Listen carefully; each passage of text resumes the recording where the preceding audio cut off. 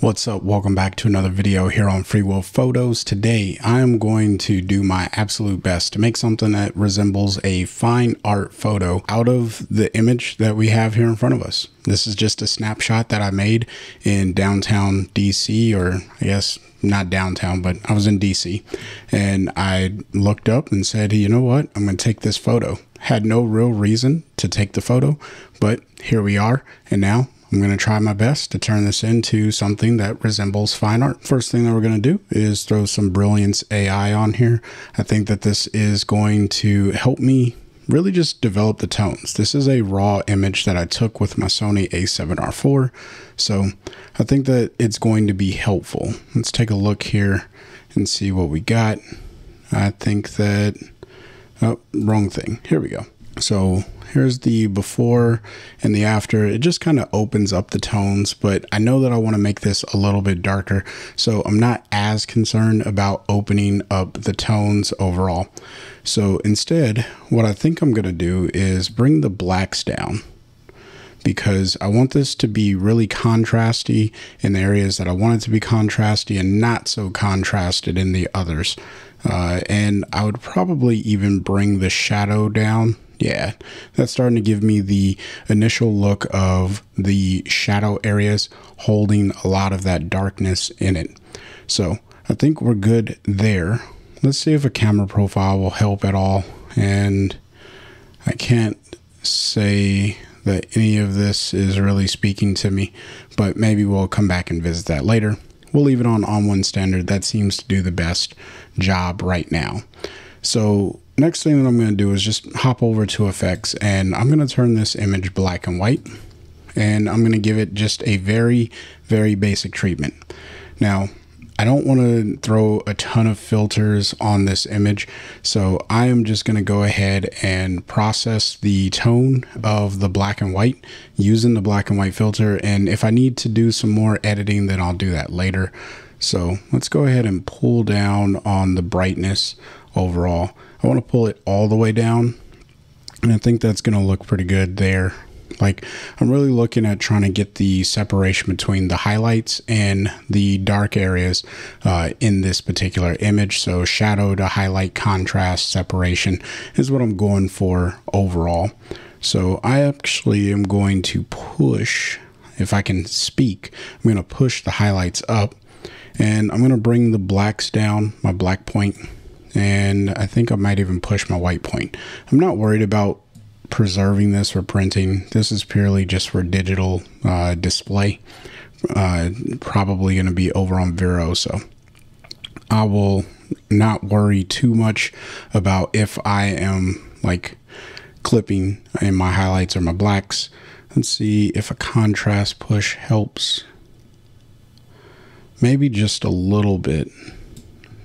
What I don't want to do is, you see on the inside of the building here, if I pull this down, you'll see that get brighter, and if I push it to the right, you see those edges just start to get darker.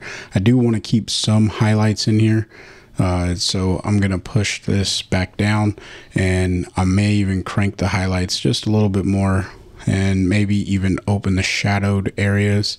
I'm just looking at those areas that I was just talking about. But I kind of like what this is doing with kind of casting that directional shadow underneath the awning, and I really enjoy that. So here's where we started, and here is where we've gotten so far. Now, the one thing that I won't do in here is the detail, because I want to selectively place the detail where I want it. So I think that is everything I'm going to do in the black and white conversion. I'm not going to mess with the color conversion or response. So next thing I want to do is start working on the detail, and there's a few ways that I could do this. I think I'm going to start with a classic, which is dynamic contrast. And I'm going to hit surreal because I want to just crank this thing all the way up. And I want to put it into just this area right here. So what I'm going to do first is actually lower the opacity, because I think it's way too strong. So what I'm going to do is just pull it down and then slowly and incrementally pull it up until I start to see the texture that I like, which I think is about here. So if I were to turn this off and turn it on, you could see it just adds a little bit more kick and punch to those edges. I really do like using Surreal, and I guess I just pulled it up to 50%. So I like it at 50%. And then I'm just going to pull down on my blacks to darken those edges a little bit. And now I'm going to right click on the mask and I'm going to hit invert. And now that I have the mask inverted, I'm going to use the letter M on my keyboard. I'm going to get the edges tool because I want to protect the edges. And I want to put this into the center of my image. It's very confusing. I wish ON1 would fix that, but it is what it is. For those of you who are trying to follow along, essentially what I'm doing is applying the dynamic contrast just inside of this little oval.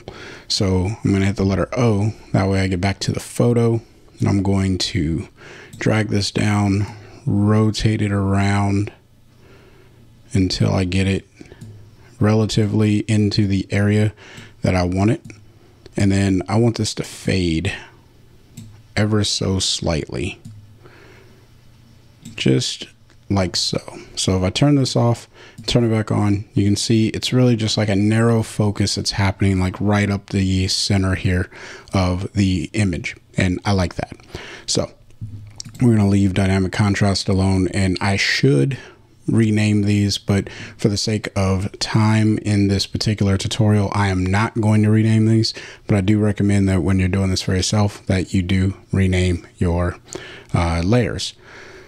Now it's time to start working on really narrowing in that focus on the building here. So what I'm going to do is add in a tone enhancer, and I am going to just pull down on the exposure. And I'm really just looking at the bottom section here and the sky area because what I want to do is just target the light right into this area. And I think that that's good for now. I can clean this up a little bit here in a little bit, but with the masking bug selected, I'm going to select my reflected gradient, click right here in the middle, and look at that. That alone just looks really, really nice to me. Now, that's not the direction that I want the light to travel, even though this is a really good look. I actually want the direction of the light to travel diagonally. So what I'm going to do is rotate this until I get that in the direction that I want it, which is probably about here. And I'm going to pull that one in and pull this one in. And I think that that looks pretty good. So if I turn this off and turn it back on, you can see it's kind of like a letterbox on the overall image. And I'm not pulling this down like entirely. I'm only pulling it down just, and honestly, I could probably pull it down just that much. And I may want to, I'm not going to worry about opening the shadows. I was thinking about getting some detail back under here, which I might need to do. But for the sake of time, I'm not going to worry about that. I should have been paying attention up here to keep some of that detail, but that's okay, because I'm about to get rid of a bunch of the detail in this image anyhow. So now that I have my tone adjustment with the light, I think I'm good. In fact, I need to change something. So I need to paint this in. Paint the effect in right down here. So hit the letter O, and I'm going to hit the Shift X, or I have a hotkey on my mouse here. Hit the letter O, and I just want to cover up this building. I don't need the building to have any of that extra light. And there, that should keep the gradient from getting too messed up. Yeah, so you can see I'm just putting the light on the building. That's kind of my goal here. All right, now time to get a little bit more artistic if we haven't already. And that means I'm going to throw in a blur filter. Now, Gaussian blur is one of my favorite tools. I use it on a lot of my images, but this time I want to complement the letterbox effect that I was making. So what I'm going to do is go ahead and hit the letter M on my keyboard to get the reflected gradient again. And I'm just going to drop this right down the middle, rotate that around. And this time I'm going to pull this down a little bit further into the frame because I only need a sliver of this to really be in focus for the look that I'm going for. So now what I'll do is just crank this up a touch. I say a touch, I really mean a lot. And that kind of blurs out everything. We might need to fade this a little bit better, so that way it looks more aesthetic. At least in my opinion, this looks a little bit more aesthetic. If I turn this off and turn it back on, you can see how I'm just kind of blurring things and really getting that overall look, I think. At least a look that I enjoy. So the next thing that I'm going to do to this image is add in a glow. So let's hit add filter and add in the glow. And I really think that this helps pull the overall look together, especially with the blur. So I'm just going to pull the amount up until I really start to see that working. And then I'm going to pull on the halo effect here, and it just softens up everything. And I really do appreciate the soft look that I get with this particular concept, if you will, or technique.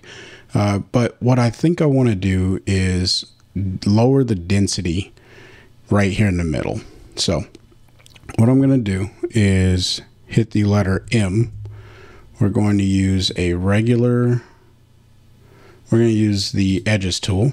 Click right there in the middle, and let me hit O, make sure that, yeah, this is doing what I want it to do. And so I'll do that, then we'll fade it out. Hit the letter O. Yep, that's looking pretty good. And then what I normally do with things like this is I want it over the entire image, but I want it very gradually. So right now it's not happening at all over the rest of the image, which could be fine. But what I want to do is come up to masking, and then I'm going to pull down on the density. So if I hit the letter O, what you'll see is it just fades those edges ever so slightly. It just fades the edges ever so slightly. So I'll pull it back up, and then I'll just start to pull it down, and look at where that gradient goes. Maybe something like so. And what I'll do is, since I am using the density trick, I have too large of a feather. So I'm just going to pull this down, and I'll reposition this over the image. Right now, what I'm looking at is the actual transition between 100% of the effect being applied to the image to the gradient, and then also mixing that in with the density. If I pull it all the way up, it's not, those black areas are not getting any of the effect. And as I pull this down, you can see that they turn gray. And that's kind of what I'm going for. Something that looks more like that. So let's hit the letter O, and we'll just reshape this to go with the direction of the light. And I think that that looks pretty good. So if I turn it off and turn it back on, you can see it just kind of pulls the entire look together for me. So here is where we started, with a relatively boring looking image. And then we end it with something that looks more artistic, and I really appreciate it. It looks like it has been styled intentionally and not just a bunch of random things put on there. And as you can see, I really only used 5 adjustments to actually do this. So Hopefully you found some value in this content and it inspired you to do your own creative fine art looks inside of ON1 Photo Raw. If you want to save some money when you pick up ON1 Photo Raw, and now that Photo Raw 2025 has been announced, you can use my coupon code FreeWillPhotos20 to save some money at checkout. And I greatly appreciate everyone who uses that coupon code. If you got questions, leave them in the comment section. And if you want one-on-one coaching, come over to my website, sign up for a one-on-one coaching session, and I'd be happy to walk you through a workflow just for you. Until next time, I want you to stay inspired and keep creating. Peace.